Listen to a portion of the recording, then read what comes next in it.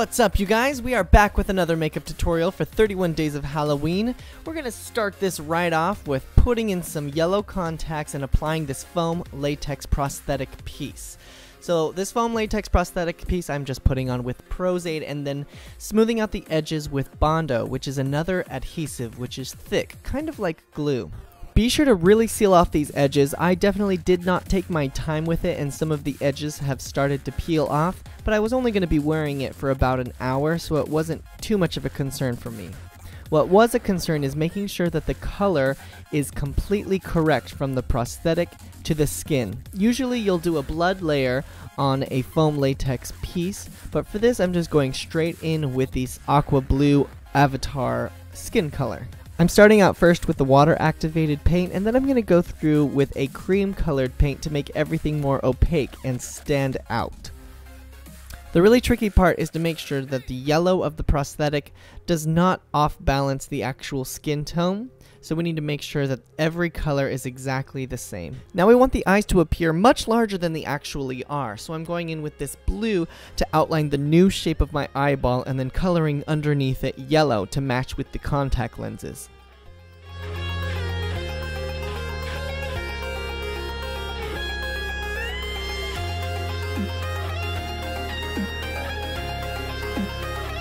In the inner and outer corners of my eyes, I'm putting in some white to give it the illusion that it is still an iris and still an eyeball, just much larger than what it actually is.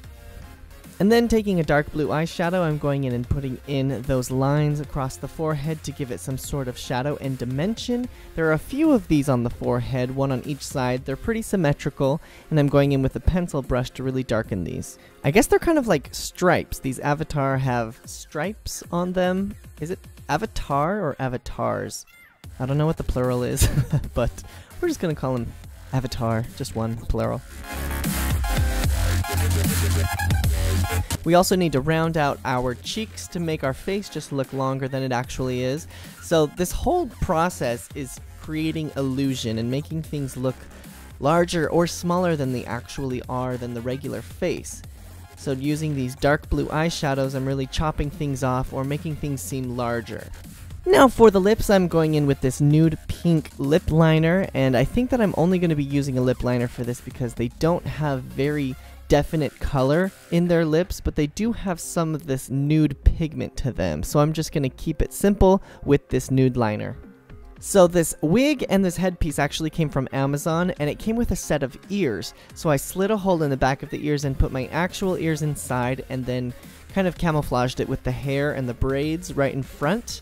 Having the braids right in front of the ear kind of hides the seam and disguises the transition from real ear to the fake ear. Now this headdress is going to be somewhat of a lifesaver if you're like me and didn't completely cover your edges correctly, but we're not going to talk about that. Anyway, grab this white eyeliner and create the white freckles that every avatar has. They're in many places, on the cheeks, on the nose, on the forehead, even on the chin. So look at a reference photo and see where you need to put your freckles, or put them wherever you want, to be honest. And the last step, we are going to throw in these teeth. These are just regular vampire teeth that I purchased, but they're necessary for this avatar look because the avatar actually do have sharp teeth. And that's about it. I'm darkening in some of the stripes to make them pop a lot more. Probably going in and darkening in the eyes as well. But you're good to go. You are now the avatar.